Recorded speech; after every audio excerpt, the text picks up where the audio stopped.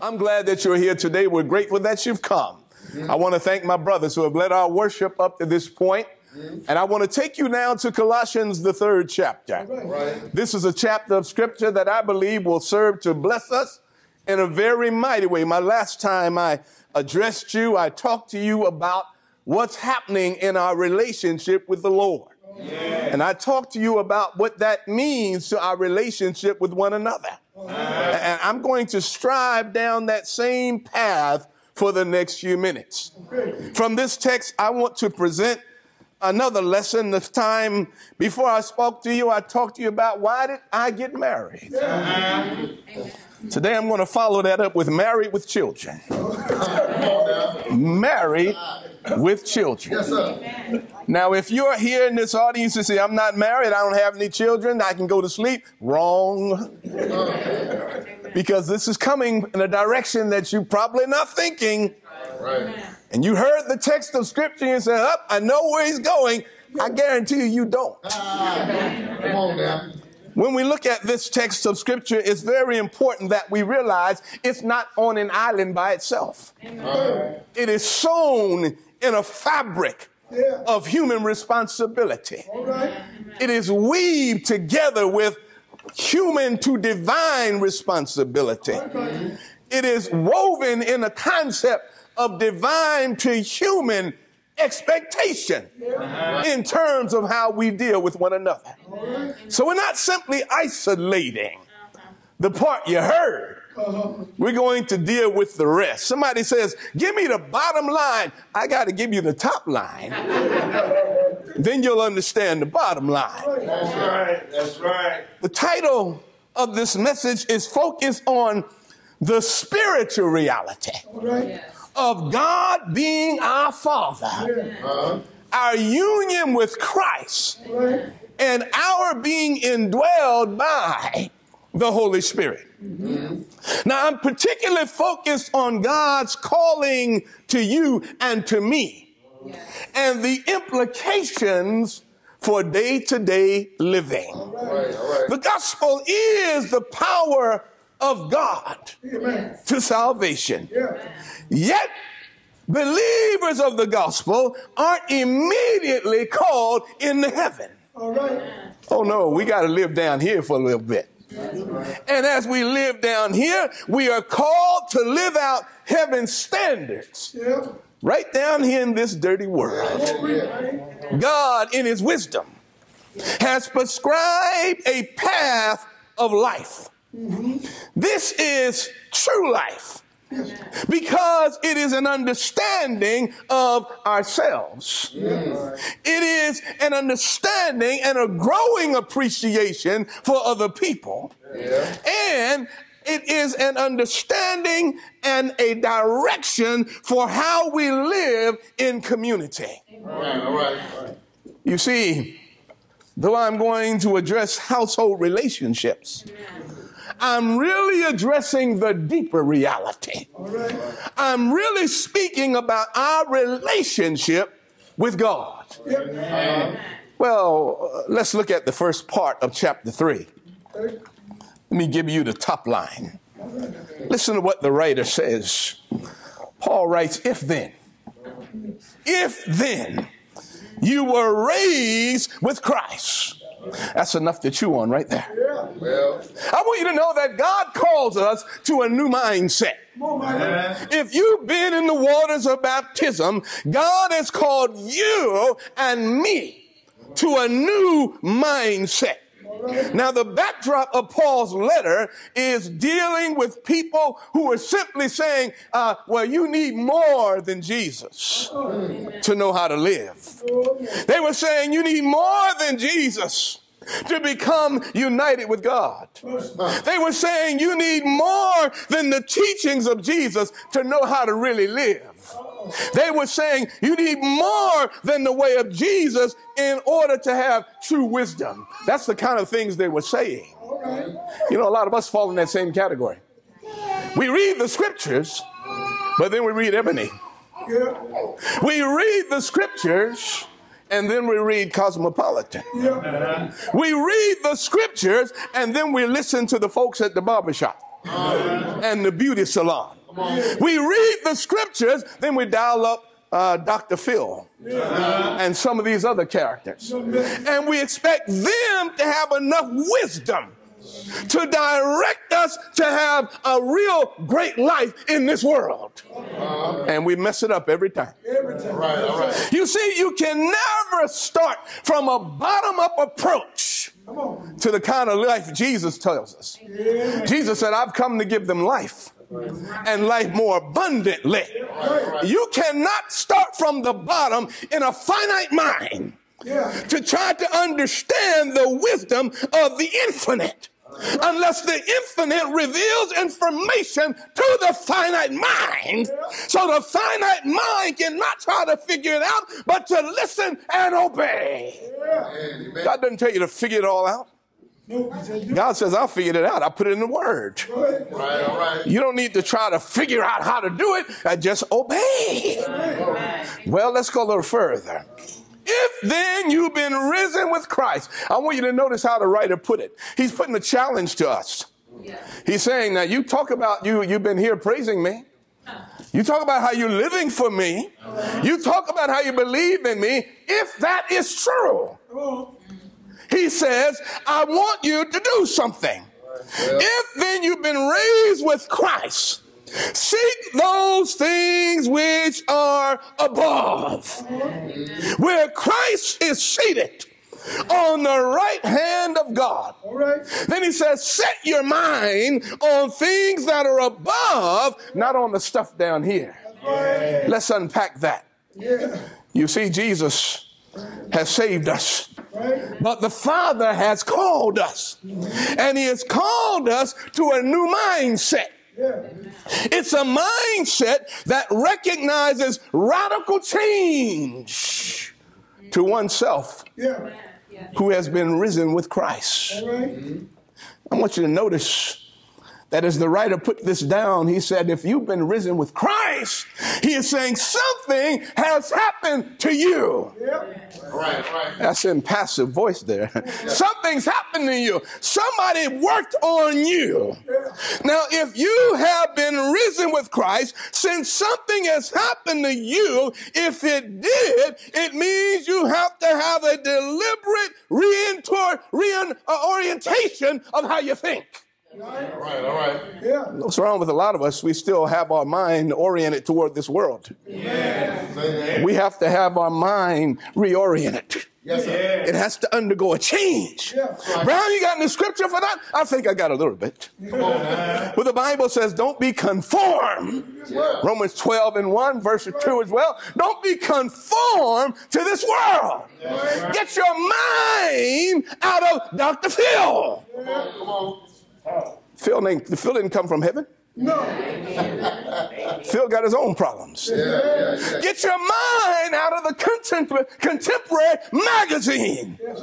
How to treat your man.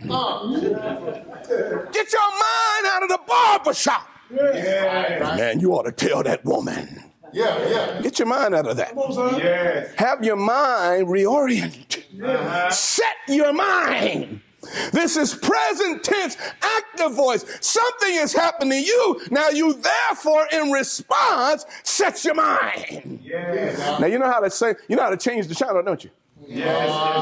Something come on TV, we don't want to see it. We click. Come on now. We change it. We know how to make a decision to make a change. Set your mind is the same concept. Instead of following the wisdom of the world for how to live with other people, turn that channel off and focus on that which is above, where Christ sits on the right hand of God. This is what we are to do based on what has been done. Go on to verse 3. I'm still in Colossians 3. I didn't get out of it yet. Verse number 3, he says now, because you have died. You have died, and for you died, and your life, watch this, is hidden. That means wrapped. Wrapped around. You know, they used to wrap a mummy around.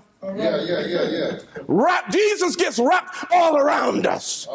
Your life has been hidden, the scripture says, in Christ. What is the idea? Our mind has to be reoriented toward Christ. Why? Because what has happened to us. If you've been risen with Christ, you need to understand, and I need to remember that baptism isn't just something you do. Some folk, that's just something they do. It's deeper than that. It is something you do to represent what has been done. We're baptized, our sins are washed away. And not only that, we have been given a new calling. A higher calling. All of this is what's in Paul's mind. By the time he gets to verse 18, he's working on the things he's already said.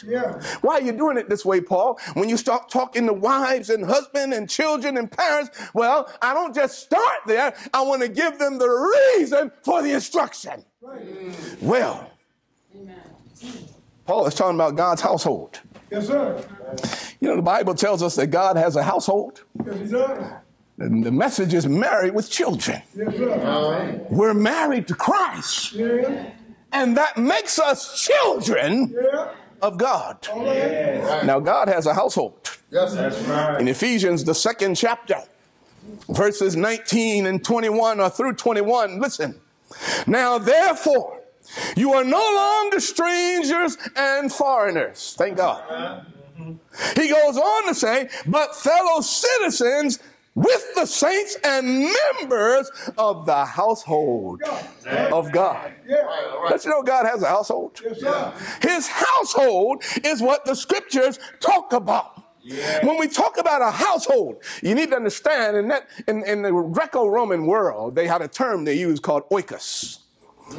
And oikos is translated into English as household. Now remember, in the Greco-Roman world, the oikos, the household, was the cornerstone of society. In fact, you can get the concept from how the Greco-Roman went, and basically they said, so goes the household, so goes the nation. If you've been paying attention, this country is telling us the same thing. So goes the household, so goes the nation. You see, this nation going crazy. What a home. It's going crazy. What's wrong with our children? You know, what's happening in the home? What's wrong with men? What's happening in the home? What's wrong with women? What's happening in the home? What's wrong with the church? What's happening in the home? So goes the household. So goes the nation. Now, the household in the Greco-Roman world, listen, consisted of members of the immediate family and typically extended into include slaves. Oh, I'm going to talk about it. Freedmen, servants and laborers, and sometimes even business associates and tenants. You see, the Greco-Roman household was a little different than ours. That's right. You know how we do. We get up in the morning, some of us mad about having to get up tomorrow morning. Because the government not shut down, so we had to go. So we have that problem, right? But we go to work, and we're among the people we have to work with. And then we thank God we get like Fred Flintstone when that bell ring. We yabba dabba do. Some of you young folk don't know what I'm talking about. And you get on out and you leave those folk at work. That's right. But you see, in the Greco-Roman household, these folk are around you all the time. That's right. That's right. You didn't leave a boss at work. Right. You live with him. Yeah. You go to the supermarket and you deal with certain people. Well, some of those same folks may be in your household. What I'm trying to get you to see is this instruction is given in the backdrop of a community that included more than mom and dad and the children. It was all social relationships. That was the household. Well, what's the wisdom? What am I driving out here? God's household. Includes everybody in Christ Jesus. Now watch this. The more people you deal with, the harder it is to get along. Say that. Preach, man. Okay, am I saying something right here? The more folk you have to deal with, the more difficult it becomes. Why? Because we bring all of our stuff. Yeah, we do. Amen. Amen. And we put all that stuff together, and it gets to be a problem. And especially when you consider the fact that we live in a fallen world. Brown, without church members, still falling. That's right. Have our issues. Yes, sir. So in the household, you got all of that going on, and we need some instruction for how to get along in the household. God gave instruction for his household. Right. Now listen, the Lord of the household had all authority over the household. Right. All authority. Yeah. Well, God teaches us that in the household, he is a full authority. All right. But then there's some benefits that go along with that. The household gave one a sense of identity. I know who I am because I'm a part of the household. You know what's wrong with some of our children today? Broadly speaking, they don't know who they are. All right. They don't have a connection, a sense of identity. Yes, sir. So they get swept up in some sort of organization where they're given an identity, but it's twisted. Teach, Come on, Michael. He initiates you. You go out and shoot this person. Take out that person. Yeah. Then you one of us. We're going to put a marking on you, and you one of us. All right. God has put a marking on us. The marking is the Holy Spirit in God's household. Right. The household gave one a sense of security. Oh, I'm secure in God's household. Yes, sir. Yes, sir. Because no matter what, I know God got me. Yes, sir. The household gave one a sense of responsibility. You see, you can't be a part of the household and not do anything. Yeah. Come on now. You can't be a part of the household and not be accountable. Well. Preach, Michael. We got too many church members don't want to be accountable to anybody. Come on now. Come on now. What do you mean calling me? I was doing what is my business. Well, you're part of the household. Come on now. Preach. You're part of the household. When's the last time, to use a different example in scripture, when's the last time your lungs got mad at your mind because your mind said, what are you doing?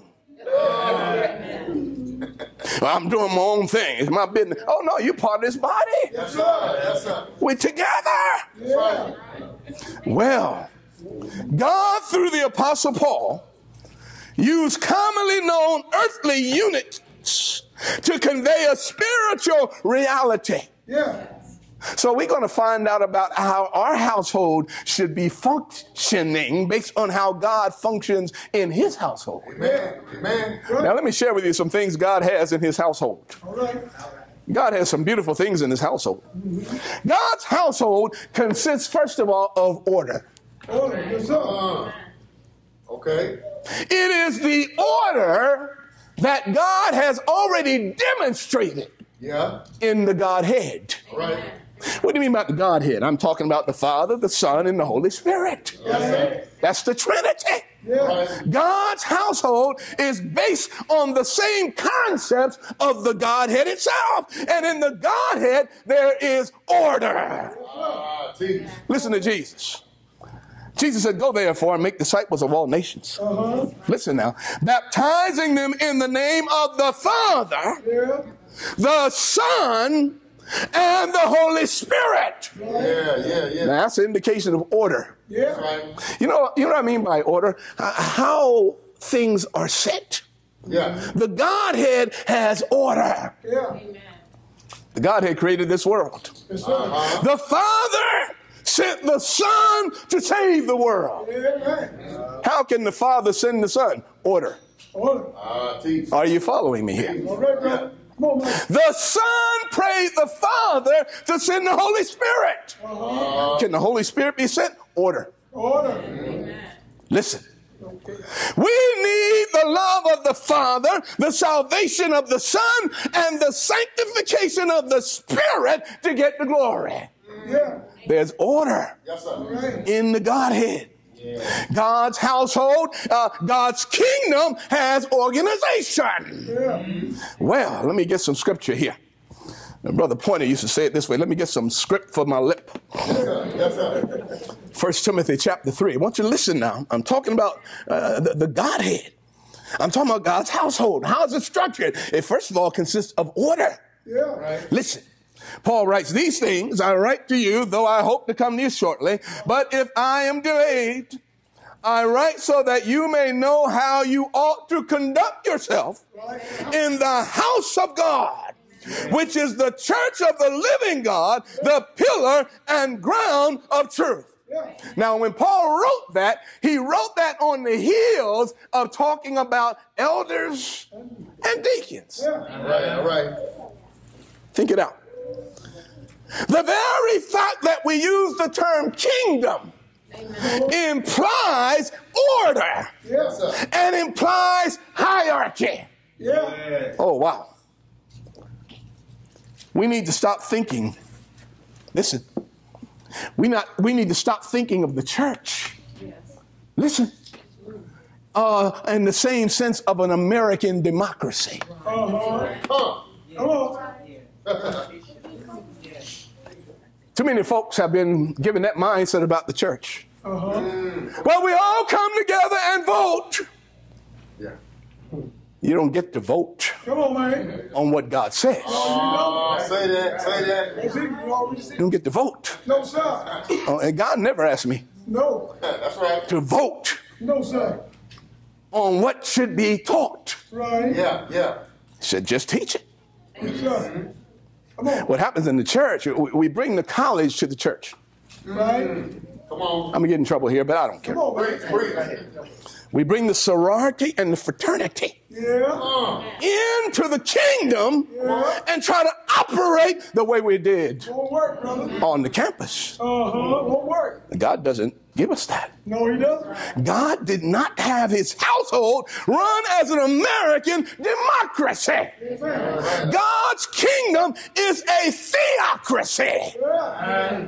Jesus speaks That's it. and we step in order. Yeah. Right. That's the book. Yeah. Jesus didn't ask us to vote. Well, what should we teach? Let's vote on how we ought to worship. Oh, no. No. The Lord has laid it down. It's a theocracy. That's right. It's a theocracy. Well, Brown, why you think you're so big and bad? Well, first of all, I don't. Come on.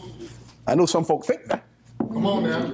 Well, what about the church leaders? Why they think they're so big and they ought not to? That's right. Man. You know what an evangelist is? You know what an elder is, a deacon, whatever you want to look at in scripture? Nothing more than servants. That's right. Servants that are working for the king. Yeah. Man. Well, Brown, you said Jesus is king. Why did the church leadership make decisions? Because the king told us to. Yeah, boy. Oh, preach, The God. king said do it. Right. Brown, I think you and PD, you think too much of yourselves. What we think is we got to come to judgment. Yeah. Man. Oh, say that. And when it comes to judgment, the Lord going to ask, did you do? Ooh. That's it. Did you lead? Did you direct the way you're supposed to? Now he'll know the answer. All right. We're under judgment. Yeah. So if you think, well, Brown, you try to be too forceful, I know I have to answer Yeah, man. what's going to take place. Yeah. Well, now, have you ever, if you want to understand that concept I just tried to share, maybe some of you have been the elder sibling. Maybe. If you weren't the older, you maybe had the older one. Yeah. And mom or dad or both say, I'm going to go so-and-so. Uh-oh. You Yeah. are in charge All right. of the rest. Now, my oldest sister, I guess she's standing about 5 feet. I don't know, something like that. And she is 7 years older than me. A little bit, I think maybe 7.5. Sylvia, if you're listening, you correct me later. But my mother would leave her in charge most of the time. In fact, all the time I remember. And she would just leave her in charge, and the four of us would have to listen to what she, now she's short. Yeah. But guess who never messed with her? I wasn't going to fool with her. She proved that point to me one time. I got to be taller than her, you know, broad. I'm 14, talking right. She was driving me in her car one time, and I'm in the back seat just cutting. I'm in the front seat cutting up. She said, I had enough. And I said, oh, I had enough. And I said something else smart. She stopped the car. She looked at me and said, get out. Now, we were a long way away from the house.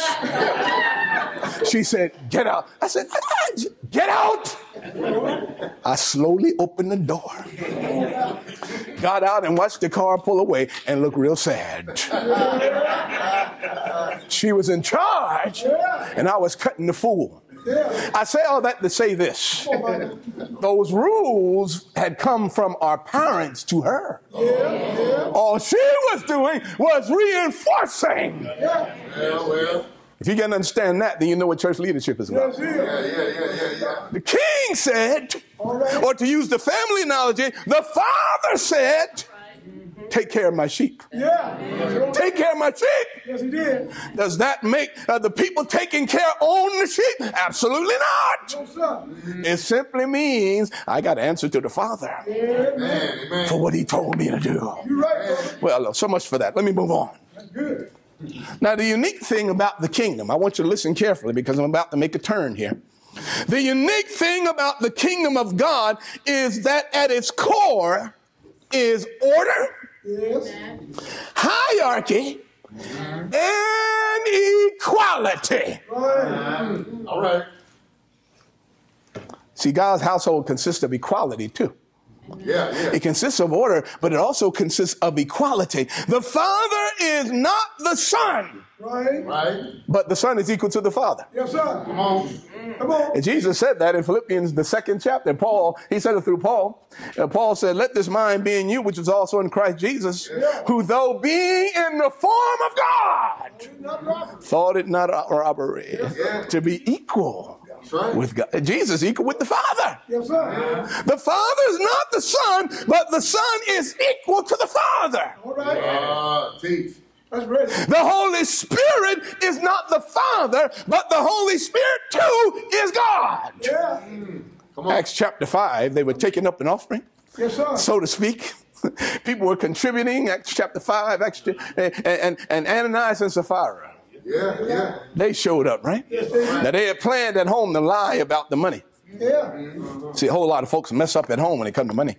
Yeah. And they get here and then they act like, wasn't premeditated.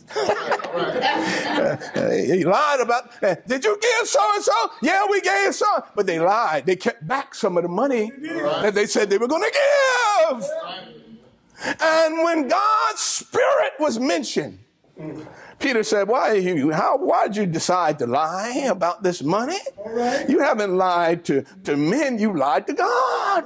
Yeah. He was connecting the Holy Spirit with God. Right. So the Holy Spirit is an equal part of the Godhead. The Father, the Son, the Holy Spirit. There is order. There is hierarchy. The Son is not over the Father. The Spirit is not over the Father. There is order and hierarchy, but there's equality. Yeah.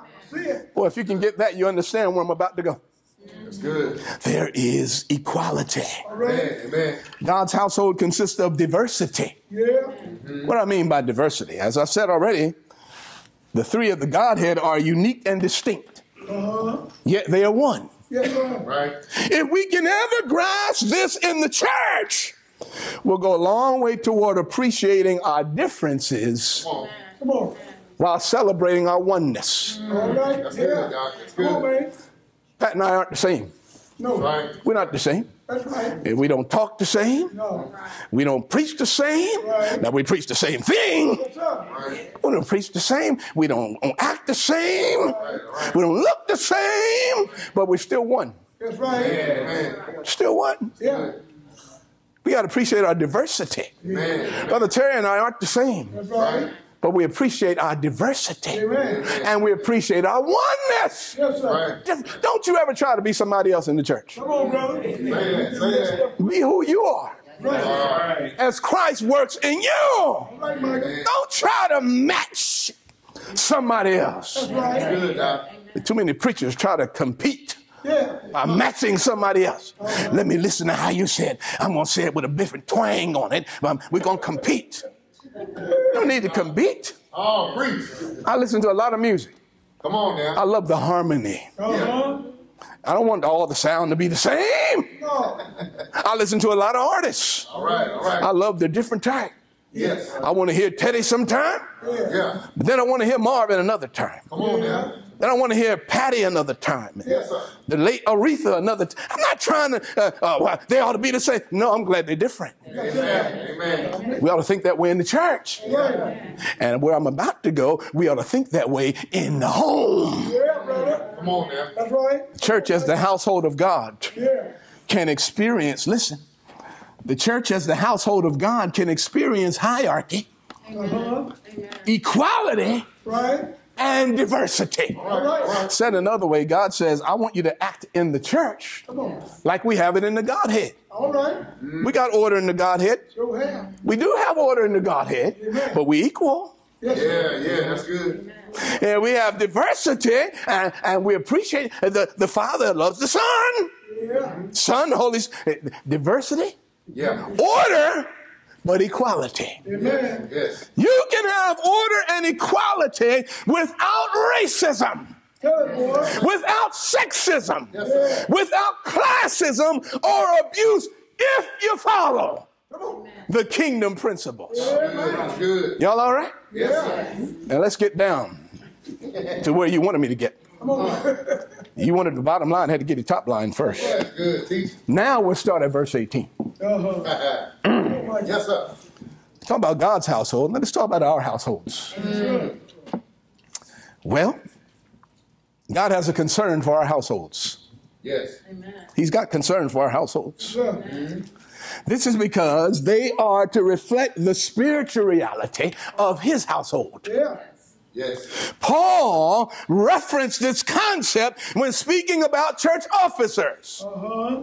In 1 Timothy 3, verses 4 and 5, Paul, in giving qualifications for church officers, said, one who rules his own house well, having his children in submission with all reverence. For if a man does not know how to rule his own house, what in the world are they going to do in my house? Yeah, that's right. All right. All right. Some men may not even or should not even aspire Yeah. to lead the church because they can't get things straight at home. All right. All right. I knew that wasn't going to be popular, but it's true. Yes, sir. Yeah, my house is running crazy. What in the world do you need to listen to me for? Teach, Doc. Well, listen. What's happening in our society and our communal relationships, our social and communal relationships reflects on the Lord. Amen. Every one of us. What's happening, as the brother mentioned earlier in the Bible class, what's happening in your home reflects on Yeah. what's happening with the Lord. Amen. Amen. You and I, as we live at home, with whomever we live at home, that has a reflection That's right. on what's happening with the Lord himself. Amen. Amen. Amen. So when we look at this, listen to what Paul says. Paul has given God's instruction for our households. What does it include? Listen. I'm at verse 18. Wives, submit to your own husbands as is fitting in the Lord. Stop. Amen. I'm not married. Well, I'm not just focusing on the home from the sense of husband and wife. I'm focusing even in the church. Amen. There are a lot of single women in the church. Amen. This concept of what Paul just said applies in God's household, whether we're talking about the congregation or the individual homes. All right. PD, get ready. They're going to want you to preach the next month. The Browns getting in the rough stuff. All right. Listen to the word. Come on, brother. Let me talk to the wives and the women for just a moment. You brothers, close your ears. Enough for you. What is Paul giving? He's giving instruction for how the household of God should be reflected Amen. in the individual homes. Amen. Women, wives, this is voluntary and decisive recognition of your husband, if you're married, as the head or leader in God's ordered structure for the church and for the home. Amen. Now, I said a couple of key words. Voluntary is one. All right. Amen. Voluntary. Now, men, open your ears for just a moment. You cannot force a woman. All right. Amen. You cannot force a woman Well. Amen. to submit to you unless you're foolish enough Amen. to violently lay hands on her. All right. And even then, you won't have a heart. No, sir. Teach, Doc. You won't have a heart. Amen. Right? No man ought to be stupid enough Yes. sir. Right. to lay a violent hand on a woman. Come Amen. on now. I said it. I'll say it again. Yes. Amen. Ought not be foolish enough Come on. Right? to put a violent hand on a woman. Amen. Well, you don't like it. See me afterwards. We talk about it again. Right. That's right. That's That's it, right. brother. This text is talking about voluntary, decisive recognition. Said in another way, this is giving way for your husband to lead you. Uh-huh. Amen. Well, I don't know if I like that. Well, in the household of God, he wants the men and women to give voluntary way for the church leadership to lead them. All right. All right. Well. That's good, Mike. Amen. In the kingdom of God, Jesus voluntarily yielded to his Father. Yes, sir. All right. Sure did. God so loved the world Amen. that he gave his only begotten Son. Well, the Son, who is equal with the Father, Yeah. had to volunteer to come. Yes, sir. All right. You ever thought about that? All right. All right. God sent Jesus. Yeah, he did. Jesus had to be willing Yes, sir. to come. That's right. That's right. Dynamite, son. What do you mean willing to come? Equal. Yes. All right. Yeah. But allowing, voluntarily yielding to the Father. Amen. Let's go to the garden. Come on now. Father, if it's your will. Uh-huh. Now, I'm equal with you, That's right. but if it's your will, That's good. let this cup pass from me. But if it's not your will, I'm equal with you. But if it's not your will, Come on now. Amen. bring on the cross. Yes, sir. That's good teaching, Doc. That's good. Wives, Oh, that's ready. submit to your husbands, the text says, voluntarily give way for your husband to lead you. All right. Amen. Sometimes the devil get in the church. Yes, sir. All right. He mess with our women. All right. You don't need to listen to any men. All right. Yeah, I know. Yeah. Come on. You get the women like that, and before you know it, we got a mess going on Go All right. ahead. All right. Amen. in the household of God. Yes, sir. In the home, devil get to the wives. You don't need to listen. You make more money than him. All right. Well. Come on. All right. This teaching has nothing to do with how much money you make, That's right, That's brother. right. how much education you have. That's right. Doesn't have anything to do with how high your bank account is. That's right. Amen. And it has nothing to do with superiority and inferiority. Say that. Jesus is not inferior to the Father. No, Come he on don't. now. Teach, Doc. And yet, he yields to the Father. He did. Well, wife, you're not inferior to your husband. Right. Right. Sisters in the church, you're not inferior to those in leadership. Right. You're not inferior, That's right. but you're not superior either. Amen. It's neither. Because it's got nothing to do with that. It simply has to do with reflecting the hierarchy, the order in the Godhead. Yeah. That's good. Well, That's it. I can't leave it there. Bible teaches us some concepts here. Now let me get more practical. Yes, sir. Let me help the women, my brothers, and now you tune out for a minute. Women, wives, this is hard because sometimes we get connected with someone who is quite deficient in different things. What do I do about that? Well, the command doesn't change, but here's what you can do. You can help meet the deficiency and lift him up to where you can be more easily submitting or allowing him to lead you. All right, Lord. You got something? Love lift us up where we belong. Y'all heard that before, right? Yeah. Some men ought to be singing this song. You are the wind beneath my wings. Amen. Brothers, I should have told you could listen to that. I mean, your wife can be the wind beneath your wings. Yes, sir. Yes, sir. Let me get more practical. You don't know how to handle money, All right. but she's good at it. Yeah. Yeah. You know what you ought to do? Come on. Honey, I'm leading, and I know that your skill here is a whole lot better than mine. Yes, sir. Please handle this. Yes, sir. Yes, sir. Help me to understand it better. All right. You know what you can say, wife? I'll be glad to do that.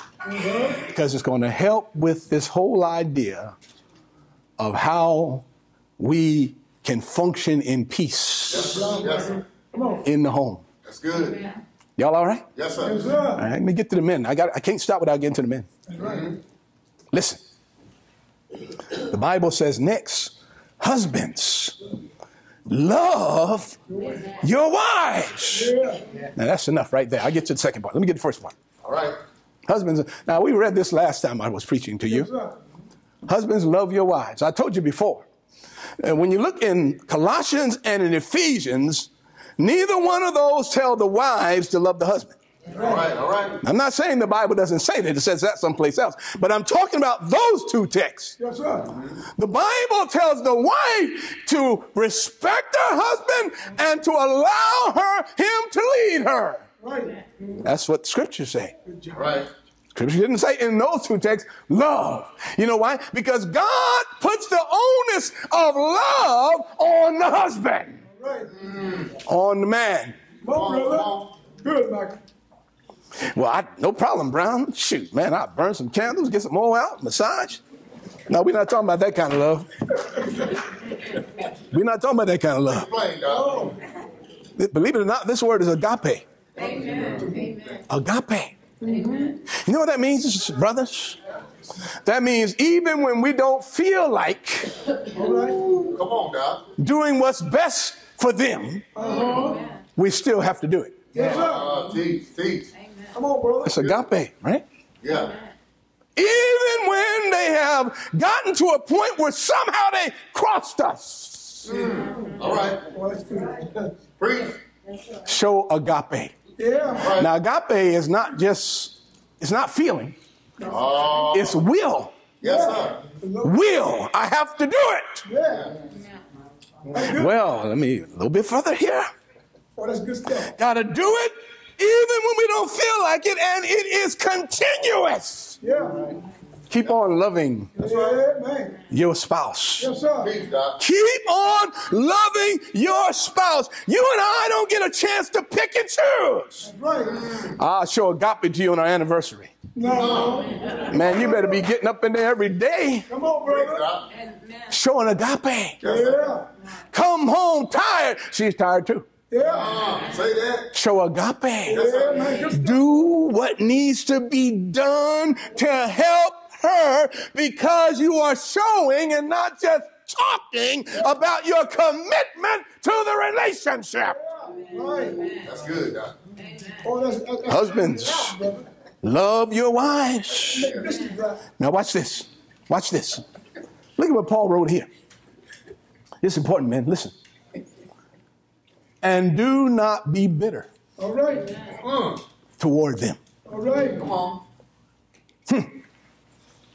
Bitterness.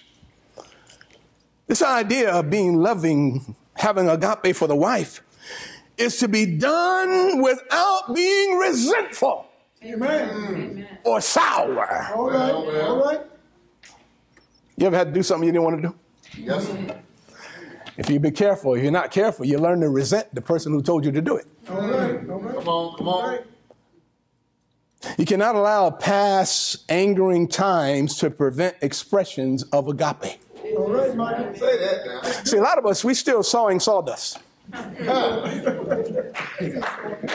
We're sawing sawdust. Say that now. Something happened some time ago, Yeah. and we said we forgave it, but it's in the head, right? Yeah. And so what happens is the spouse does something, largely without even thinking twice about it. Yeah. And we, in our mind, I know why you did that. Well. You know good and well I can't stand you doing that. And you're doing that just to grate my nerves. That's what's going on up here. Come on. And then the devil gets into it. Oh, Yeah. she sure is trying to get you, man. You need to set her in her place. Remember Sally, she wasn't treating you that way. Yeah, man, hey, you need to jump on that, man. You need to straighten that up. You need to gauge your respect. Please, Doc. And we listen to that foolishness. Yeah. And then we're bitter and ugly acting. When the text says, this ain't Dr. Phil. No, sir. It's not a barbershop talk. God says, love her, do for her what's best for her, and don't be bitter thinking about, I'm tired of doing this for you. Amen. Let the past go. Amen. Stop resawing sawdust. Yes, sir. That's good. Now, the previous virtues that are up in the top line, I didn't touch them. I'm going to very quickly touch them. The previous virtues that are in this text, read them when you get home, use words like this: forgiving, All right. compassion, kindness, humility, meekness, and patience. That's good. You want to do God honor in your home? Well, that's good. Try a little kindness. Well. Try a little compassion, humility, meekness, and patience. These are the things that are needed as we deal with one another in the home. Amen. Now, trying to wrap up, Brother Pat, I'm trying to pull a parachute, but I'm having a hard time finding where. Let's see, what can I say to you quickly? All right. Can I say to you quickly? All right, so now listen. I'm not going to finish, but I want to get this part out. Listen, church. Anytime to come down. This is practical teaching here. Good stuff. How can we get along better as husbands and wives in the home? How can we get along better as members of the body of Christ, men and women? How do we get along better? Listen, you and I have to recognize the challenge of this teaching and become more sensitive to what makes it challenging to either our spouse or somebody in the congregation who's not our spouse. All right. You and I often ask the question when we get frustrated with one another. We ask the question, what's wrong with you? Teach, Doc. I'm going to suggest you change the question. Yes, sir. Don't ask what's wrong with you. Teach, man. Ask this question. What happened to you? All right. What happened to you? Well. Now, you don't have to ask it out loud, but if you listen long enough while you're living in the home from day to day, Yes, sir. if you listen enough as you deal with your brothers and sisters in the church from time to time, you pick up things. All right. Amen.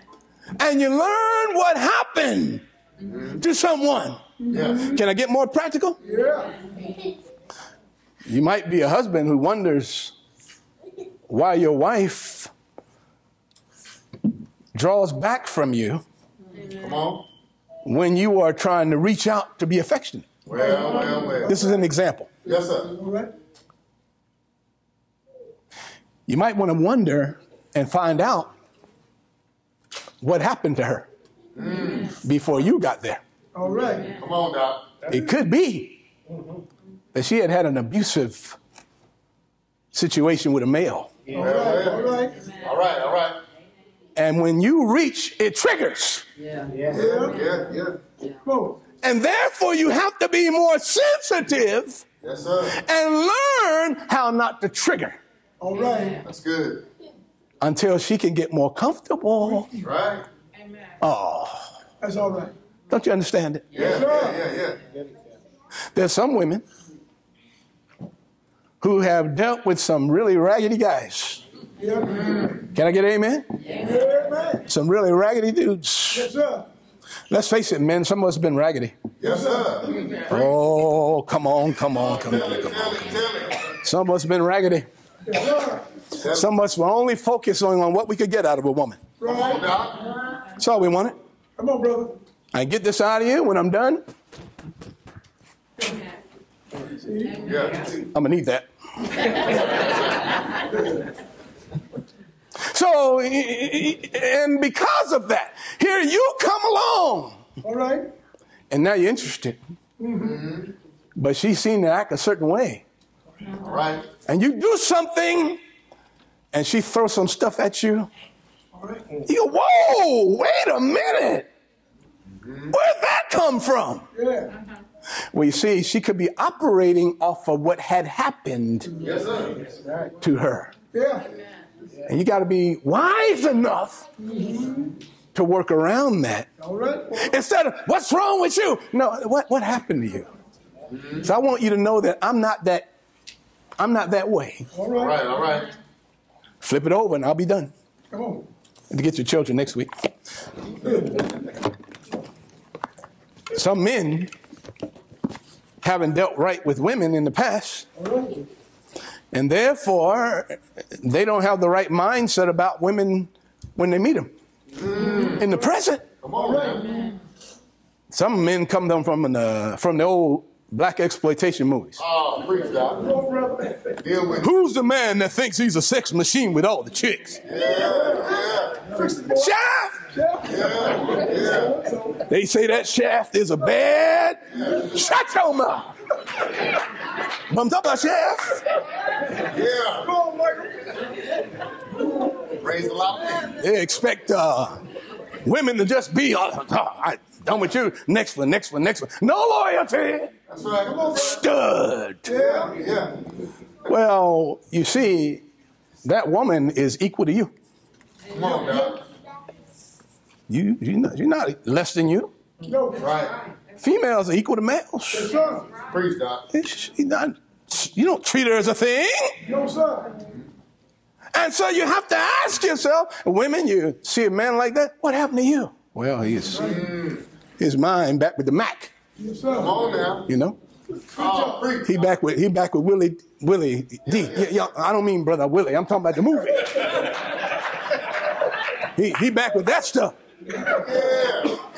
Yeah. So what I'm saying is we have to help one another follow these teachings. Yeah. And love covers a multitude Yeah, that's good. of sins. All right. All right. All right, I have to close right now. I know you got some more. I got a lot more. Got a lot more bullets in the chamber, but I got to stop.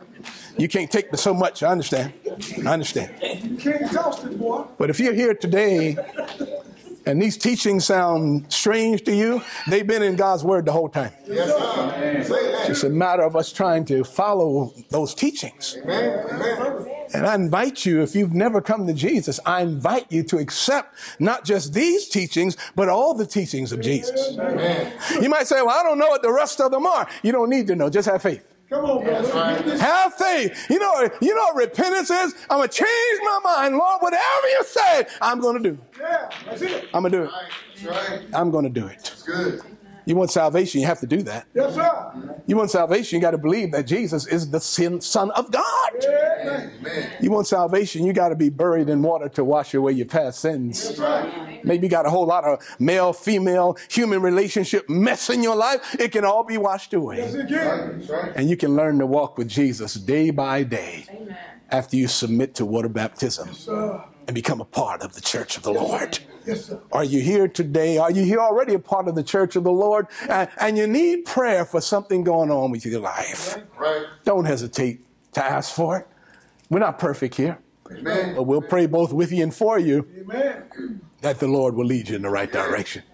Stand up with me. Made up my mind, yeah.